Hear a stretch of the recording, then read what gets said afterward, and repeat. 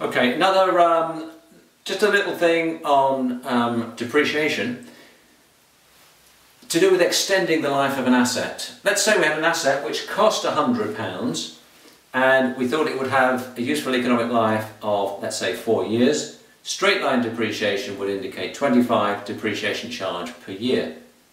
Let's say we got to the end of the second year. The picture would be this.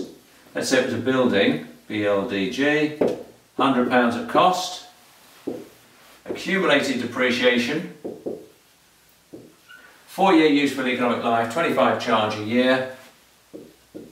The balance on accumulated depreciation will be 50 at the end of year 2. Well, let's say we revise then the remaining useful economic life of the asset to 1 year.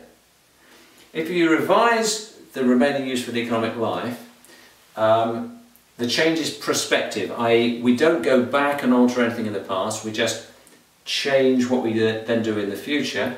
So if there's only 1 year to go now on this asset as far as its useful economic life is concerned, we would charge in the final year the full amount of the cost yet to be charged, in this case 50.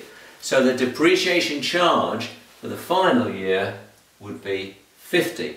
So in the final year, the income statement would receive an extra 50, or depreciation expense would receive the extra 50.